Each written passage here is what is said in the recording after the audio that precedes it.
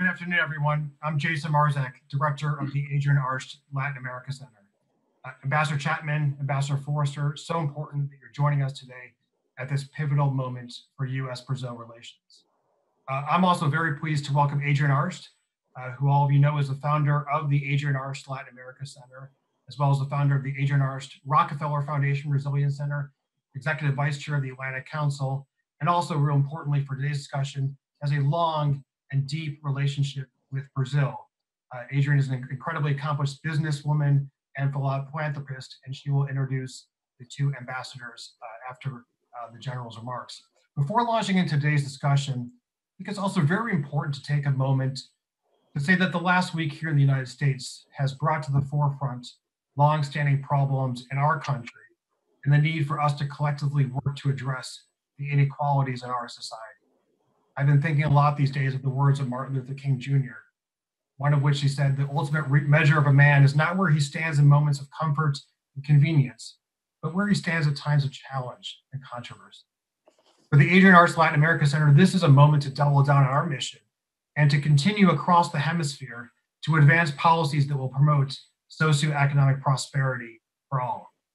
Today's conversation, which also comes amid the coronavirus pandemic and new travel restrictions for those coming from Brazil, will also be an important opportunity to hear from both ambassadors on how the U.S. and Brazil can deepen trade and investment.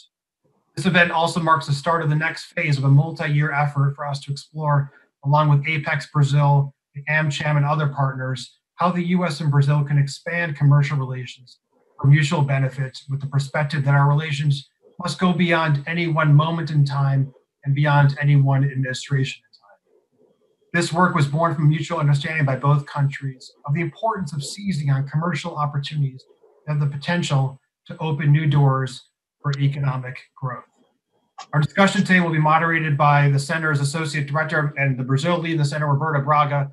But first, I want to turn the virtual floor over to General Garçon Menandro from Apex Brazil, our partner in this important and ongoing work. General will give a few moments of comments, and then he will hand the program over to Adrian Arsht. So with that, General, the floor is over to you. Thank you. Good afternoon, ladies and gentlemen. Welcome to the first of a sequence of 4 webinars that begins today, dedicated to the discussion of the U.S.-Brazil trade and investment relations. It's an honor to make this virtual introductory remarks and represent the Brazilian Trade and Investment Promotion Agency, Apex Brazil. I'd like to especially thank Jason Marzak and Roberta Braga, directors of the Adrian Arsht Latin America Center at the Atlantic Council, and also greet Ms. Deborah Vieiras, AmCham CEO in Brazil, an outstanding partner of us. We are truly honored with your presence today. I also greet all the participants. Thank you for your presence and time. We know how limited this precious resource called time is. Very briefly, Apex Brazil is a non-profit agency linked to the Brazilian Ministry of Foreign Affairs.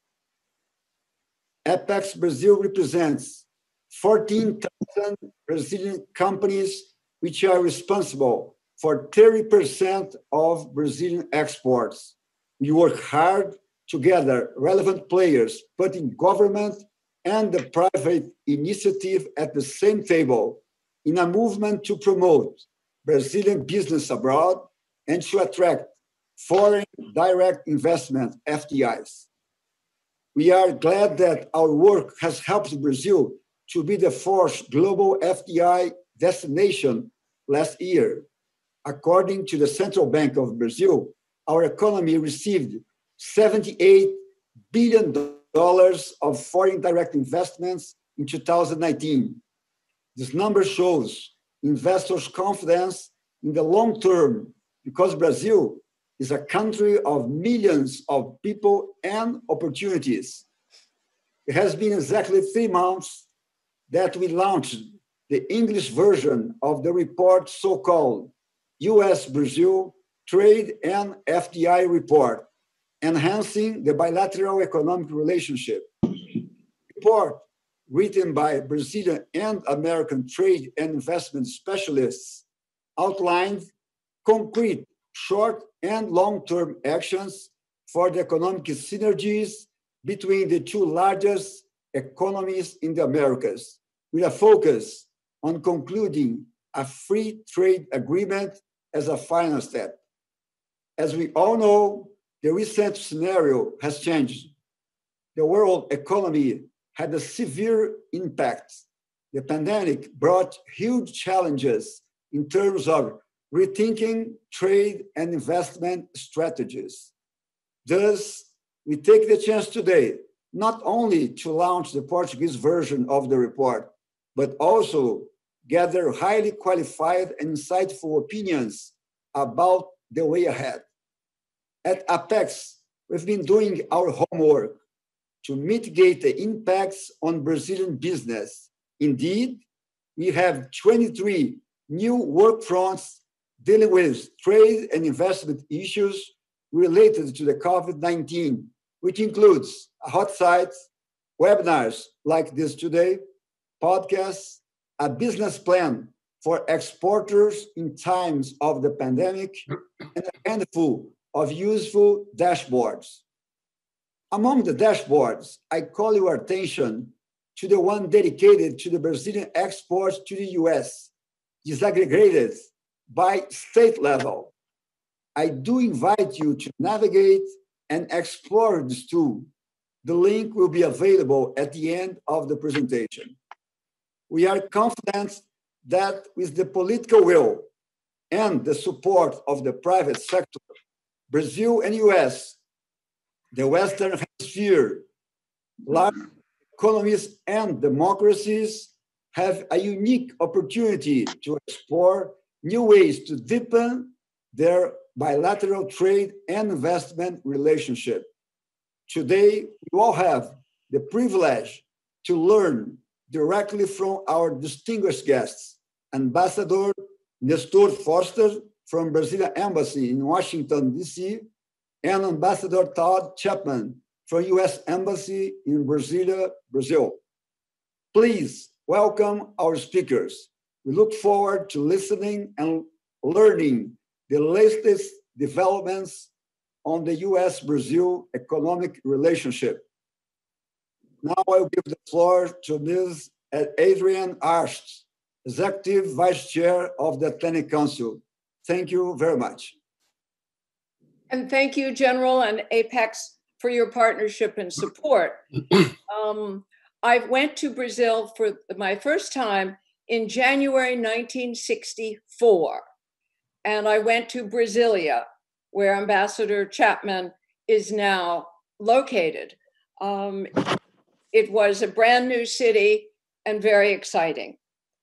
Ambassador Chapman has been there in the embassy since March 29, arrived at a very significant point in history and all of our lives.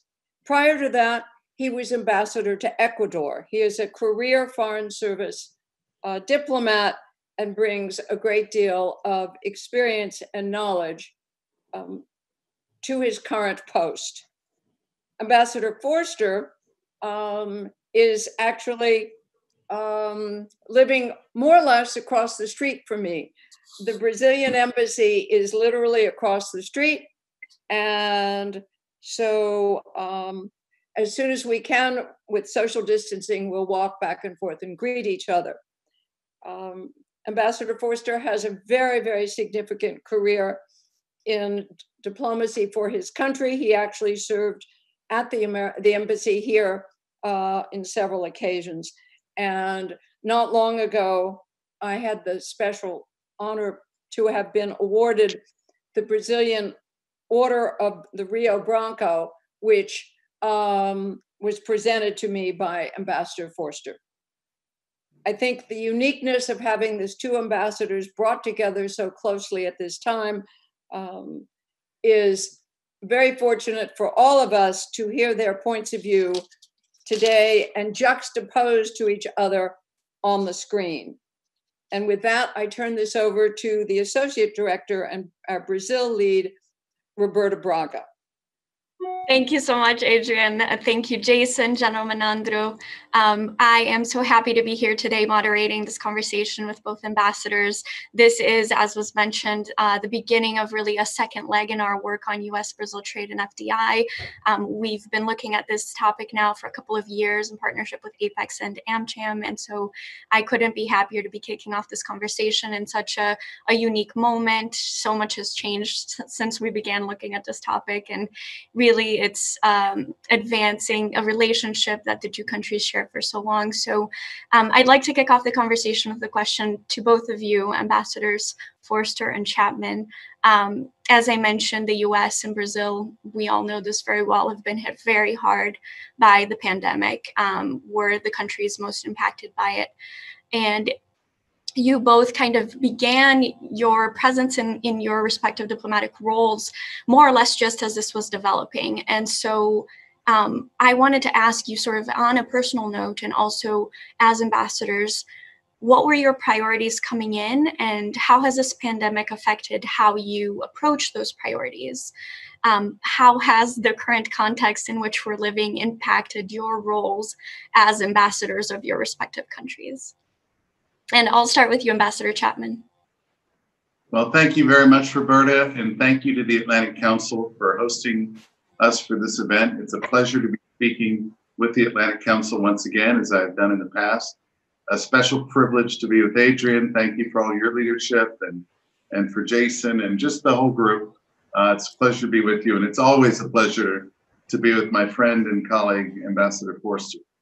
Of course, when anticipating arriving in Brazil, back when I was doing my hearing, etc., we had a very expansive dialogue and expansive agenda to pursue, from economic to education to health to economic. I mean, we have a very broad and deep relationship. But of course, with the advent of COVID-19, as I've said here publicly, working now in the health situation is my first, second, and third priority. To attend to the 1,500 staff at the U.S. mission, to work with the 275,000 resident Americans here that also we serve. And then, of course, being a good friend and partner with the government and people of Brazil as they address this pandemic. And so it certainly has had an impact. I'm speaking to you from my office in my home. I'm not at the embassy, and we're at 95% teleworking. But that hasn't slowed up our work. We continue to work on a broad range of topics and issues that we'll get into later. But right now, we're focused very much on being the best possible partner with Brazil as we share this very difficult experience of how to address a pandemic and the loss of life. Thank you, Ambassador. Ambassador Forster, I do want to pose the same question to you, and I'll tag on to that question as well. The question of whether you think that there are opportunities for bilateral cooperation that you didn't envision pre-coronavirus, but that today are especially relevant. Thank you, Roberta. Let me start by thanking the Atlantic Council, Adrian Arst, for her leadership in this, and also Apex and AmCham for organizing this very timely conversation. Also like to thank Ambassador Chapman for being here with us today. Let me start, you mentioned a personal note. I had the highly dubious honor of being a pioneer in getting the COVID back in March. And I had a very mild case. And our priority, from the get-go, was to make sure that our team at the embassy was safe. And I'm happy to report that we have not had another case. With all the people that work at our embassy, we took several measures to make that possible, including teleworking. Since then, it was right after the historic meeting, the historic dinner of both our presidents in Mar-a-Lago, that the pandemic really took off here in the US and then in Brazil. And we had this big challenge of keeping the tremendous energy, the tremendous vision that was coming from our heads of state since Mar-a-Lago, to keep that momentum, to keep that agenda going. And I think we've done exactly that. You asked me about specifically what we are doing that we would not have done without a pandemic. And I think first and foremost, we have a tremendous ongoing cooperation between our countries at all levels. And there's a great work being done by Ambassador Chapman and the whole team at the embassy there in Brasilia in terms of, having an ongoing dialogue for research, for vaccine, for testing, for new therapies to deal with this terrible disease.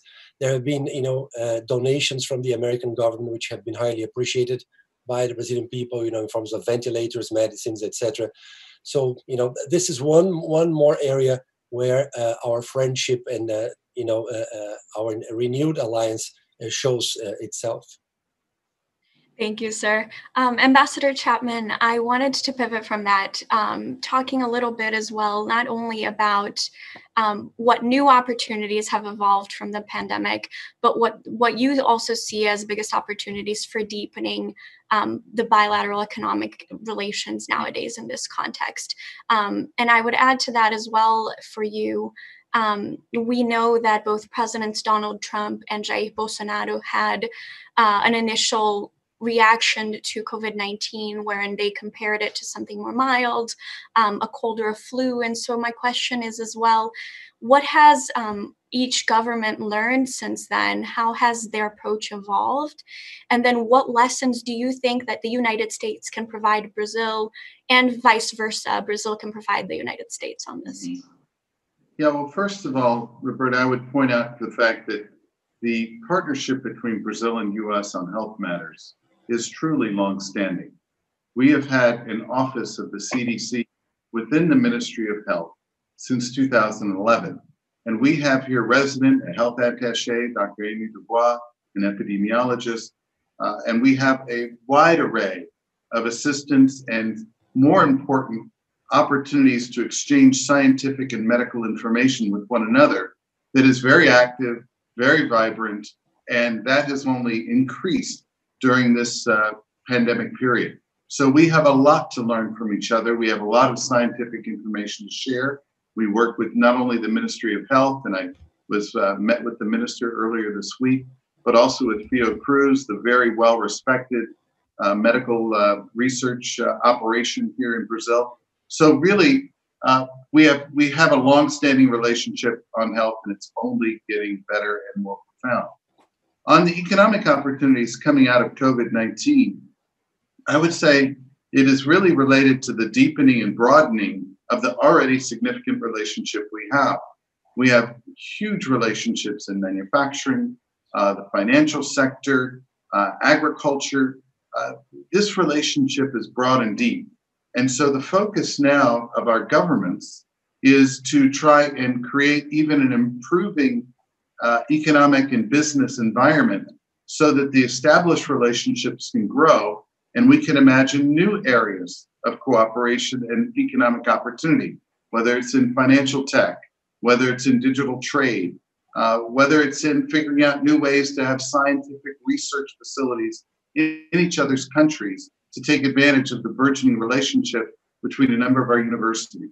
So there really are just a tremendous number of opportunities right now. And our job now as governments and as ambassadors is to do everything that we can to facilitate those dialogues. And I'm very pleased to report that even during this time that we're all addressing the pandemic, these economic discussions between our technical, trade, economic agencies are progressing at a very rapid clip.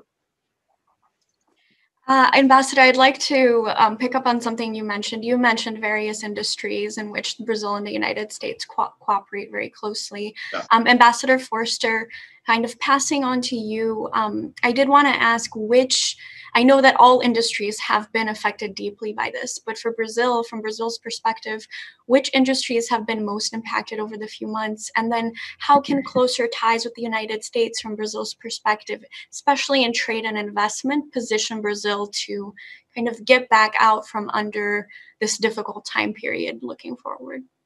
Absolutely, Renata. If I can backtrack just one point to refer to what was done on COVID in Brazil, there was some misinterpretations of the approach that was taken by the federal government.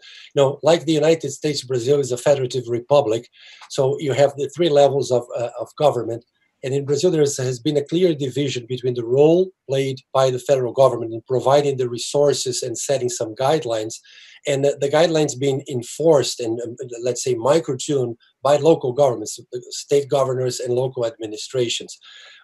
President Bolsonaro, from the outset, has said basically two things about how to fight COVID. He said that in a country as large and as regionally diverse as Brazil, it's very hard to have a one-size-fits-all solution. So solutions should be adjusted at the local level, and that's proven right, as we have excellent results in some parts of Brazil that haven't taken apparently, the right measures to fight this. The other point is that this is a public health emergency, but it's not only a health issue. It has tremendous repercussions and impact for social questions, economic questions, and the view of the President Bolsonaro's government has been that we should tackle all these fronts at the same time. We cannot do only one in detriment and leave the others behind. Otherwise, the results might be very tough for our population. So we've been trying this integrated approach, which ended up being praised by international organizations. Now, in terms of the possibilities, the industries that were hit hardest in Brazil, like worldwide, travel, tourism, the durable goods industry haven't perhaps taken the hardest hit. It should be borne in mind that this is temporary. At the same time, Brazil is set to harvest the largest harvest in agricultural, in our agribusiness ever this year. So there's a tremendous growth in the agricultural sector, even during this terrible situation of the pandemic. It also should be noted Brazil has been the country least affected in terms of its foreign trade among the G20 countries, data that just came out last week. So we are showing some resilience in our trade performance abroad, which I think it's good news looking forward. Thank you, sir. I have one last question for both of you, and then I would like to pivot over to what the next phase might be of the U.S.-Brazil trade and FDI relationship. My last question is, Ambassador Forster, as you've mentioned, the two countries have dealt with the crisis in unique ways in the context that makes the most sense for them, and working between the federal and the local government. As both Brazil and the United States do this, how do you think their respective approaches impacted how investors perceive the two countries? And then as a follow-up question to that, we can't ignore that on last week, May 27th, the US began restricting entry of non-US citizens who had been previously in Brazil for 14 days from coming in. Ambassador Forster, for you in particular, how do you think that this measure and other measures of this type might impact investment, bilateral investment? It's designed to be a public health measure, and we expect it will not have a great impact on bilateral trade and investment. Mind you that Brazil had taken the same measure back in March 27th. We established restrictions on all foreigners, not only on Americans, but all foreigners coming by plane to Brazil due to public health concerns, uniquely as it was the case here in the United States. There are exceptions. It's important that people who look at this know that, people who have relatives in the United States who are permanent residents here, green card holders, etc. There's a series of exceptions, as there are in Brazil in our restrictions, which, give some leeway for essential travel to continue. But those measures are temporary. They should go away as soon as the numbers start to improve, which we expect will be soon. In terms of opportunities, I like to quote what Minister Paulo Guedes has recently said, that the pandemic should not be an excuse to do less or to procrastinate, but to do more and to accelerate the process of economic reform in Brazil. And that's exactly what we intend to do. And, we expect that by the end of this year, we'll be able to tackle the most important tax reform on top of the reforms we have undertaken last year, which, have put Brazil perhaps in a better shape to face the dire economic situation, the challenges we have ahead. Second thing, a final point, is that we should be very clear about measures that are being taken momentarily, temporarily, to fight the disease and its economic effects, what some have called wartime measures, and the commitments of the Brazilian government to fiscal responsibility, sustainability going forward. and basically the commitment to accelerating reform. Thank you, sir. Before we do pivot over to U.S.-Brazil trade and FDI, Ambassador Chapman, is there anything you'd like to add related to COVID-19 and the U.S.'s priorities in combating the pandemic? I think we've covered that pretty well. We're going to continue with the assistance that we're providing to the Brazilians, both to the government and to the private sector through international organizations and Brazilian organizations here. And I just want to underscore something Ambassador Forster just mentioned. The Brazilian government here has been firmly intent on accelerating the economic reform measures. I read some of the international economic press that has taken a very bearish view on the ability of the government to pass its economic reform measures. I can only tell you what I have experienced here in Brasilia, and that is as I meet with the ministries, as I meet with the head of the Congress, I've been meeting with the leaders, including the president of the Congress, President Rodrigo Maia. There is even a firmer commitment to economic reform. And so we're working on that with them. We're having very good technical talks about so many different issues, whether it's on tax, whether it's on digital trade, whether it's on mining regulations, whatever it is, we're having extensive conversations with this government. And so I believe the international press largely has it incorrect based on my own experience interacting with the government leaders. And we're encouraging this. We believe that these economic reform measures are the ones that are going to allow this economic partnership with Brazil to grow even further as we come out of the COVID-19 crisis. Thank you, sir. I do remind, before we pivot over to the economic theme, I want to remind our audiences that you can submit questions for the ambassadors in the Q&A function at the bottom of your screen. Type it in about 10 minutes to close. We will take some questions from the public. So I do want to talk now about the next phase of the trade and FDI relationship. About 2 months ago, as we mentioned earlier, before the virus really hit, the Atlantic Council, along with you, Ambassador Forster, and representatives from both the United States and Brazil, we showcased the scope of the U.S.-Brazil trade and FDI ties in a comprehensive report that we launched with short-term and long-term recommendations. And we saw last night some members of the Committee on Ways and Means of the U.S. Congress sending a letter as well to U.S. Trade Representative Lighthizer citing some concerns. Ambassador Forster, my question to you is both, could you tell us more about the progress the U.S. and Brazil are making in deepening the trade discussions and what they've done in the past few months? And then also as well, I did want to give you the opportunity to share your perspective on efforts that address environmental protections and that address labor standards, which were 2 themes that were raised in the letter as well. Absolutely. Absolutely. Let me start by just mentioning, the tremendous progress, as Ambassador Chapman referred to. We are not sitting idly doing all this time, much to the contrary. We've been extremely busy, and we've conducted, several meetings under the framework of the Agreement on Trade and Economic Cooperation, ATAC. We also had an edition of the Commercial Dialogue. We also have a preparatory meeting for the next CEO Forum, which will take place sometime in Brazil in the second semester. Those discussions have enabled us to make concrete progress towards achieving the vision that our president set at Mar-a-Lago, of having a meaningful trade and economic package by the end of this year. We have, made a lot of progress in what regards trade facilitation. That's one area where we are, very close to wrapping up conversations, I'd say. We have ongoing talks on good regulatory practices and e-commerce.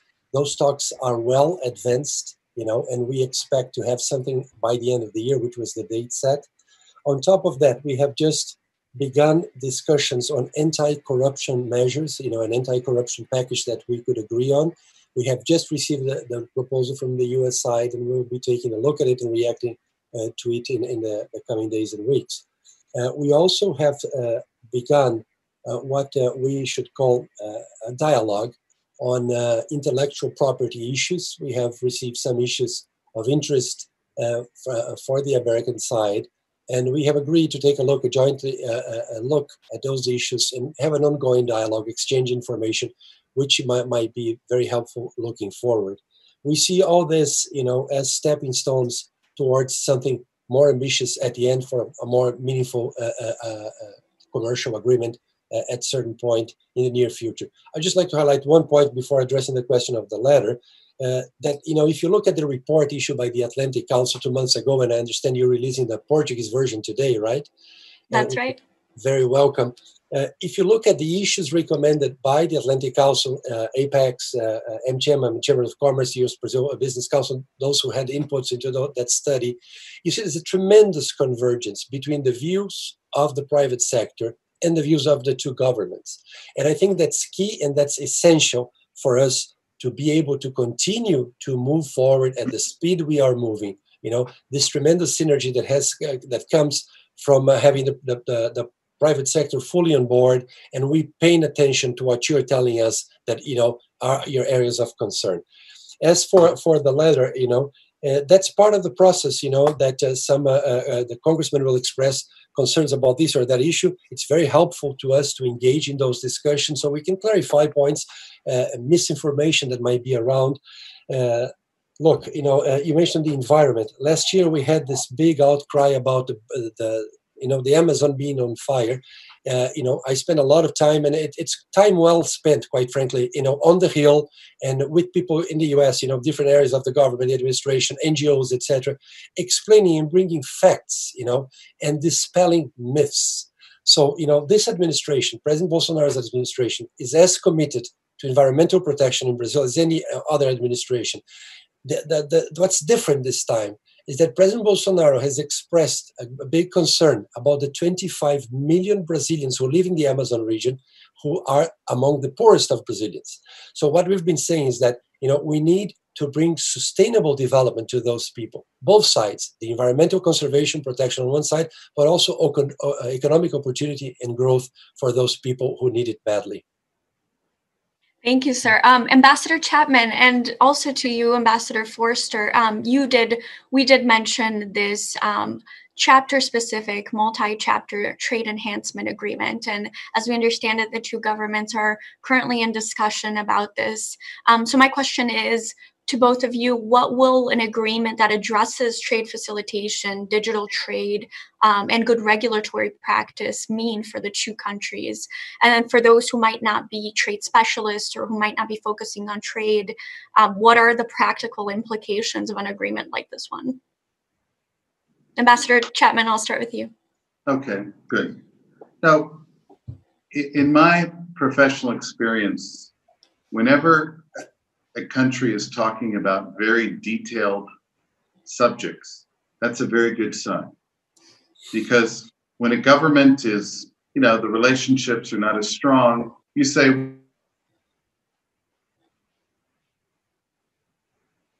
no, I think we've froze just for a second. Ambassador Chapman, can you hear us? Ambassador Forster, I might pass the question on to you then while we see if we can reconnect with Ambassador Chapman. Let me see if I can try to follow up on the same track of mind that Ambassador Chapman was following, about getting specific and what this means. I mean, we talk about trade facilitation. It sounds kind of esoteric, good regulatory practice. These sorts of areas are fundamental in getting rid of red tape, of inefficiencies built into our systems, getting rid of red tape, streamlining the process of, the commercial operations, import, export between the two countries. This has to do with providing, a much desired transparency for the way foreign trade works on both sides.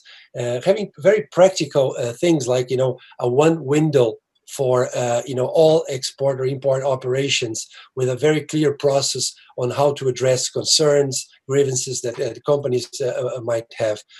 So this is a direct and I say very important effect on trade. We know people tend to concentrate too much on tariffs. Sometimes when you talk about foreign trade, there's a study by UNCTAD that says that regulatory, the whole regulatory framework if it's addressed properly, it can bring a reduction, which would be a tariff equivalent of anything between 12 and 20%. So, you see that there's even a component of trade liberalization in that, even though we're not discussing tariffs, we're discussing rules. And rules seem to be the future of international trade, much more than just, the numeric quotas and tariffs barriers to the export of goods. So I think this is, it's unquestionably very meaningful for both our countries. And we expect very concrete results coming out of this. And as I said, we see this as stepping stones, as building blocks towards something bigger and more encompassing. Thank you, sir. I think we did disconnect with Ambassador Chapman just briefly. So actually, while he reconnects, I think this is a good opportunity to take some questions from the audience. We did just get some on this topic.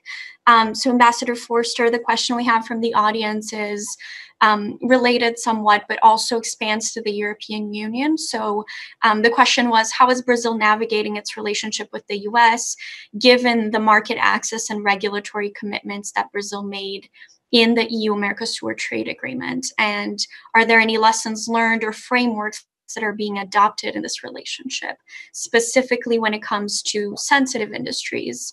So rules of origin, sanitary and phytosanitary measures, et cetera. Yeah, excellent question. Excellent question. Look, we're not, Brazil and the United States are not engaged in in tariff concessions, market access negotiations, as we just wrapped up last year with the European Union. Just a parenthesis, we wrapped up those negotiations after 20 years. We don't expect, our, ongoing conversation with the United States to have to last that long. It's 2 decades might be too much. But so what we see is, on one point, there's a very interesting interplay between what we did with Europeans and what we want to do with the United States, and we are doing with other countries. We have ongoing talks with Canada, with South Korea. We're starting talks with Japan. So basically, Brazil wants to open up its economy. We see that as something in our own interest. I have a colleague who works at the Ministry of the Economy who likes to repeat that the most meaningful trade agreement for Brazil is not with the European Union, even though it's the largest in history. It's not with the United States, largest economy in the world.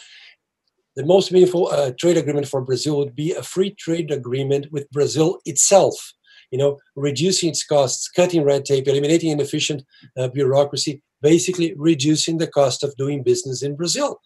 Which only brings inefficiencies, and sometimes it's not very helpful to help us attract foreign investment.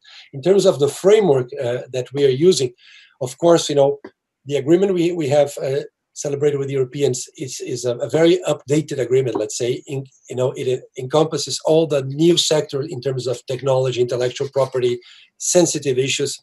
The sensitive issues tend to vary. They tend to be country specific, even region specific, when we engage in a free trade negotiation. So, that's something that, it will be an interesting experience for us to learn from what we did with the Europeans. But it's not something that can be immediately applied to anything we're doing right now. But the framework in some areas, like the disciplines, the rules, I think there'll be a lot to do, because this is a state-of-the-art agreement as well. Great, sir. We did have a second question, and I know that it's one that you and I have discussed, and we've discussed in depth in the group over the last year, but it was regarding a free trade agreement. And the question was, how achievable is a free trade agreement in 2020, which I think I know the answer to, but when could we expect an FTA to be signed between the US and Brazil? Look, I don't have any crystal ball in that regard. There is the ultimate goal, and that's there are signals from both sides that is a goal that both our countries think is worth pursuing. In the medium term, how soon we'll be able to work with it, it's not clear. There are questions. There are legal requirements both on the U.S. side, less on Brazil side. We are more deregulated in that aspect, but there are things that need to be observed and rights that need to be followed.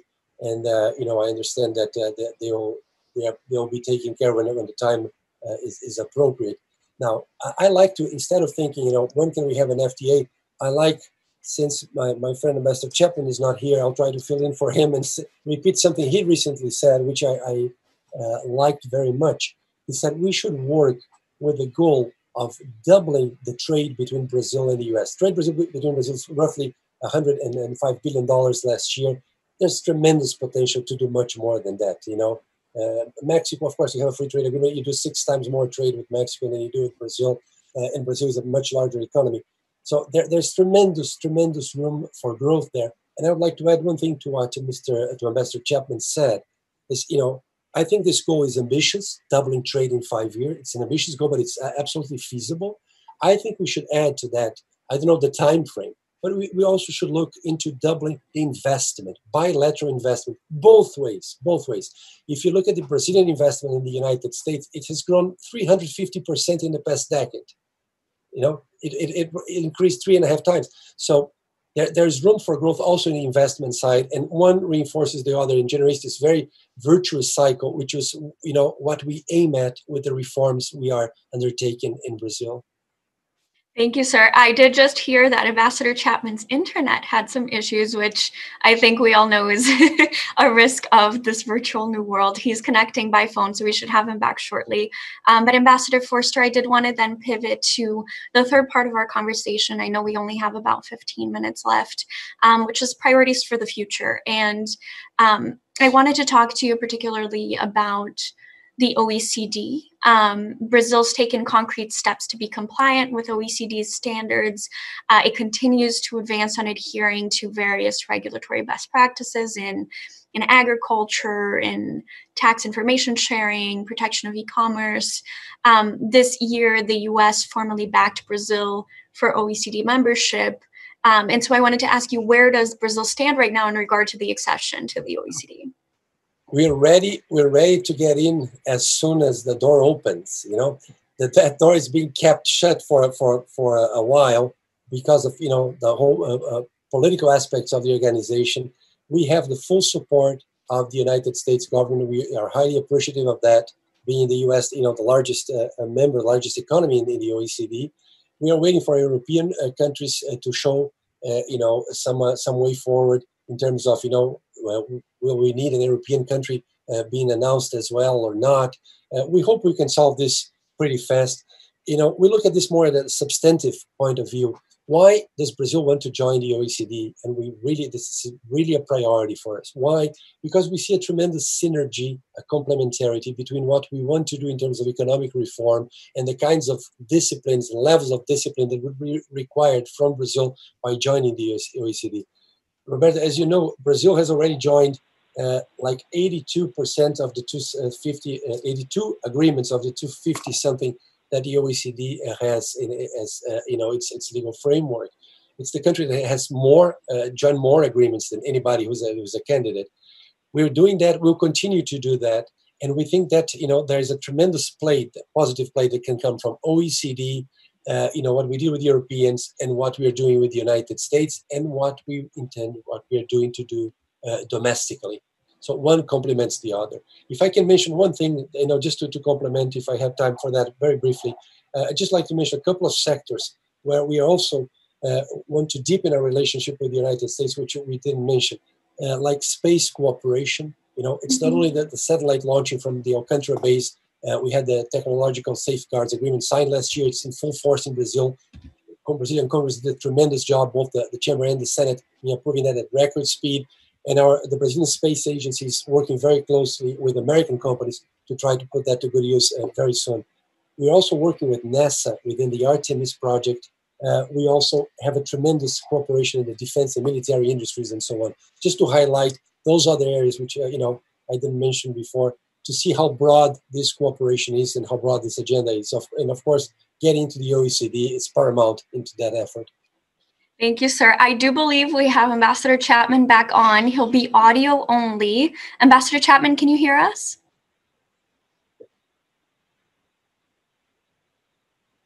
We'll give him a few minutes. Ambassador Chapman, can you hear me?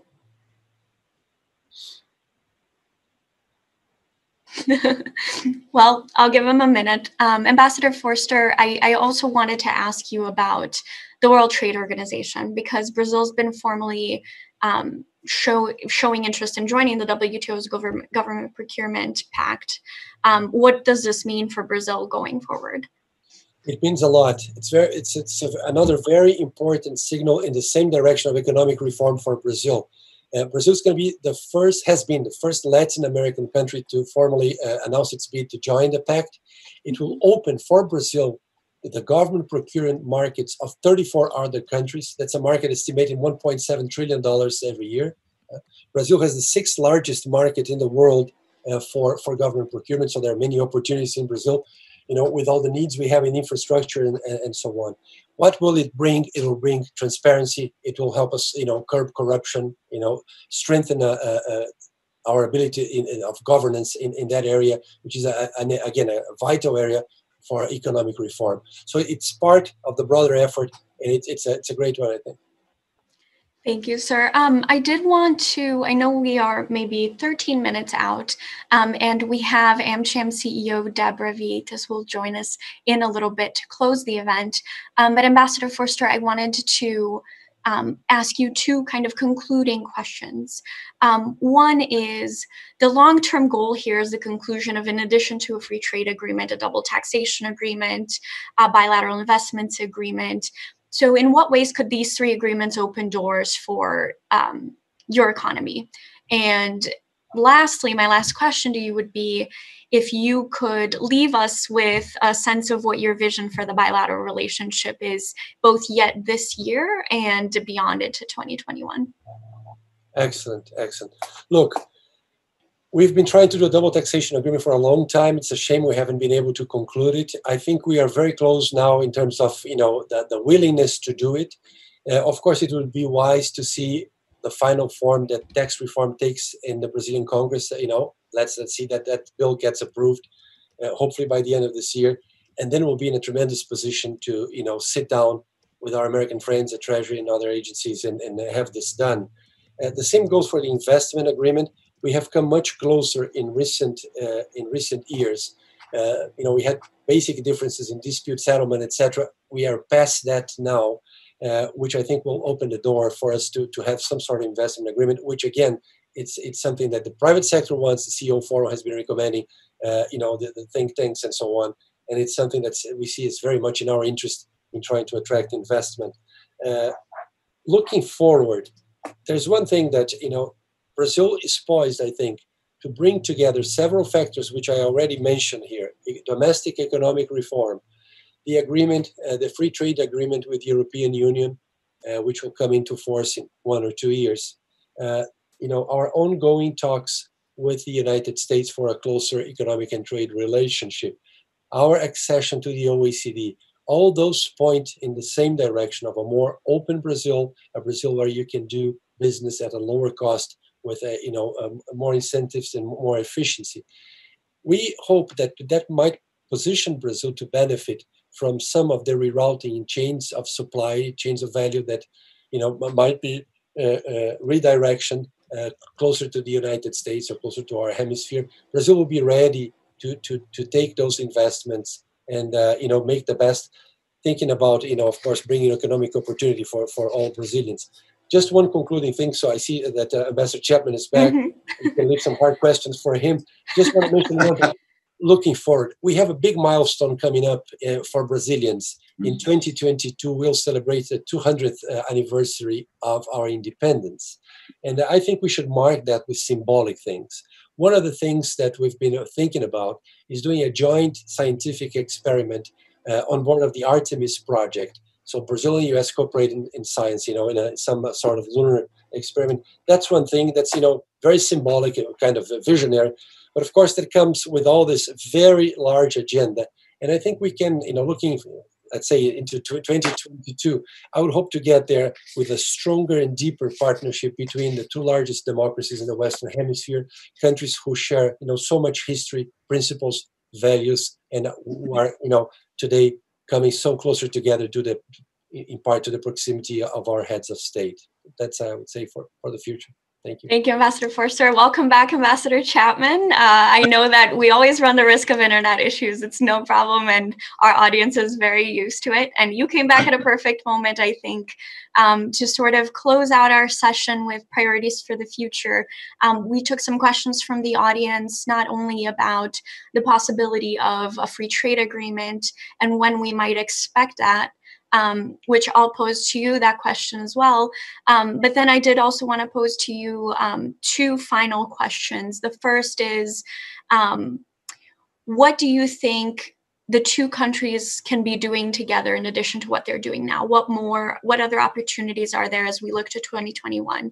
And the second question is the one that I just asked Ambassador Forster as well, is could you leave us with a sense of what your vision is for the bilateral relationship, both this year yet and into next year? Yeah, thank you very much, Roberta. And I'm sorry that the internet here at the house went out and I was scrambling, but I'm back. And I'm sure that I agree with everything Ambassador Forster said in my absence, but I will go back and check the tape. You can be sure of that. You know, this is a relationship that is mature, that's got history, it's broad, it's deep, but it is still, in my view, one that can be so enhanced because our bilateral trade is $105 billion a year. And our bilateral trade with Mexico is over $600 billion a year. So it's why I have set for ourselves a very ambitious target of doubling our trade in 5 years. And at 15% growth a year, that's possible. How do you get there? You get there by improving the overall business climate here in Brazil to make it more attractive for investment, not less attractive. And you do it by reducing every kind of non-tariff trade barrier you can imagine. And the good thing that's happening right now is that's exactly what we're working on as a team.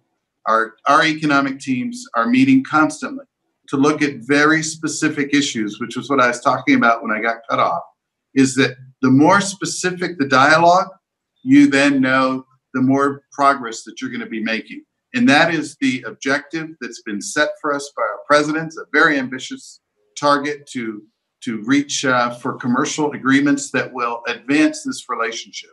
And that's what we're about. And that's what we're working on. You know, what can we do together? I think that one thing that you have to look at is as the world is reconsidering value chains and where we should have strategic production agreements with countries that share values, certainly Brazil is one of the places where United States private sector is going to be looking, because Brazil is an established industrial nation and it shares our values, and it's one that we want to get closer to. So this is a tremendous time for us to do the spade work necessary to allow that to happen towards the end of this year and the beginning of next year. And so I think that's a tremendous opportunity. What's the vision for this relationship? Our presidents have been very clear. They want to see this become a fundamentally strong alliance, a North-South American alliance here in the Western Hemisphere that really sets the course when it comes to shared values, when it talked about bringing together our production cycles and our investment flows going both ways. This is a relationship that is destined to grow. And our job as leaders of our embassies in each other's country is to facilitate those kinds of discussions. And the good news is that is happening. And so I'm very bullish on where we're going to be going with this relationship over the next 12 to 18 months. Thank you so much, sir. I think that's the perfect place to leave our conversation for today. I do want to take the last 5 minutes to introduce Débora Vietas. She is the CEO of AmCham Brazil. AmCham Brazil's vice president is one of the co-authors of our report, and the Portuguese version of which we're launching today. Débora, I want to pass the floor on to you for your perspectives also from the commercial side of things on the future of a multi-chapter trade agreement and its impacts, the potential of a free trade agreement, and really what opportunities are there for deepening U.S.-Brazil trade and FTA. Thank you, Roberta. After such an inspired conversation between Ambassador Chapman and Forster, I would like to wrap up this relevant seminar with a message from the business sector. In line with what was said here, I believe we have a great opportunity before us to enhance the bilateral trade and investment ties between Brazil and the US. Our relationship has been underperforming for too long, and finally, we have the chance to aim for higher ground. In order to make the best out of this opportunity, it is crucial to strike the right balance between short and mid-term initiatives, or in other terms, between being pragmatic and having ambitious goals. By the way, just as suggested in the report released today by the Atlantic Council and at Apex Brazil. In this sense, we should seize the momentum built in this past 18 months between the two governments to secure what we call the phase one of a bilateral trade agreement still in 2020, including commitments in the areas that were mentioned, such as trade facilitation, good regulatory practices, digital trade, anti-corruption as well. These disciplines would modernize the legal framework which regulates trade and investments between the two countries, as well as unlock economic benefits for both of our countries. They would also serve as an initial step toward concluding a more comprehensive agreement in the future. Also, in the near term, we understand that there are other relevant initiatives at hand, such as the full participation of Brazil in the global entry, the initiation of formal talks for a treaty to avoid double taxation, the adoption of e-documents in bilateral trade, and the implementation of the recommendations of the CEO Forum. These actions are feasible, although they demand political support and considerable hard work from both sides. And they are even more valuable in the current context when we are facing harsh social and economic consequences of this unprecedented pandemic, with brutal recession in global trade and investments. Beyond 2020, we should aim for concluding the double taxation agreement, as well as a comprehensive trade agreement, including issues such as tariffs, services, and public procurement. In this sense, having already achieved a phase one deal will be indeed of great help. And should the US government use the window they still have this year to consult with Congress and perhaps even notify its intent to negotiate a trade agreement with Brazil, that should be one step closer to our goal. Of course, considering the US elections in next November and the fact that there is no consensus for the negotiation of a more comprehensive trade agreement with Brazil, there is the issue of continuity. Leading a non-partisan organization such as AmCham Brazil, I felt it is important to say that regardless of the results of the elections, it is of utmost relevance to create the conditions for the continuity of these initiatives. And this includes, obviously, the improvement of Brazil's relations with the US Congress, which will be key to any future agreement. But I couldn't end without thanking the Atlantic Council and Apex for the long partnership with AmCham Brazil.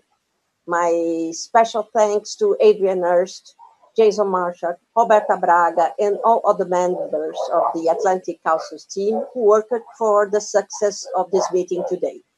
My enthusiastic greetings as well to General Jefferson Menandro and to Mr. Sergio Segovia, President of Apex. I also reiterate the great interest and the support of AmCham Brazil to this next level of development of the bilateral relations, and bid good luck to both our ambassadors in this mission.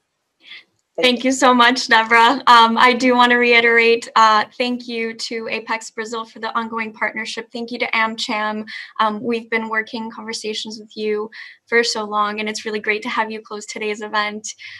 Thank you, Ambassadors Forster and Chapman. We at the Atlantic Council look forward to continuing this work. And I do want to let everyone know that the next event of the series is confirmed for June 16th from 9 to 10 a.m. Eastern. And we will have representatives from the private sector sharing their perspectives in Portuguese, one of which will be Abrão Neto, one of the authors of the report and Executive Vice President of AmCham Brazil. So thank you again to everyone who joined today. Thank you to all of our speakers, and we look forward to continuing to engage with you. Have a great afternoon. Thank you, Roberta. Appreciate it. Thank you, Roberta. Thank you. Thank you. Thank you, Deborah.